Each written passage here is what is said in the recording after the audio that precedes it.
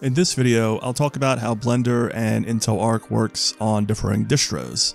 Everything works well on Kubuntu 24.04, though I've experienced wild variations in the rate a frame gets rendered, and I don't know why.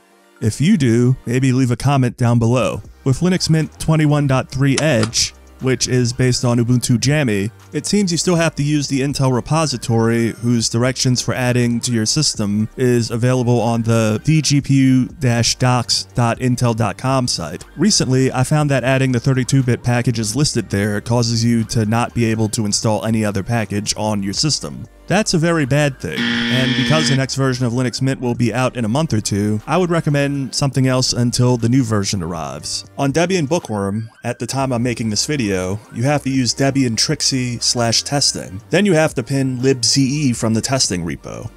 I've got more to say about the Intel Compute package's availability in different distros in my next video, but back to Debian. I got Blender to work with Arc with the recommended packages, but I couldn't get things to render. It's also kind of a mess to try and manage what you need from the different versions, and I guess this attempt would qualify, to at least some in the Debian community, as making a Franken Debian. Last but not least, openSUSE Tumbleweed. I use Yast, by the way, to look for and install packages. And, well, it seems that openSUSE's main software repo holds practically the cutting-edge versions of all the packages you might need to use Blender and Arc.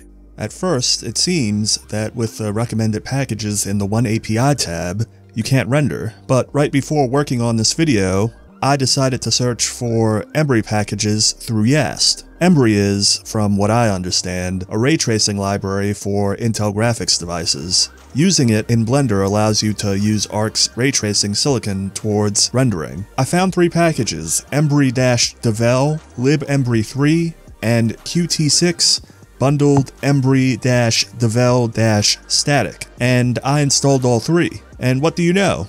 I got Blender to utilize my A770 for rendering on openSUSE Tumbleweed.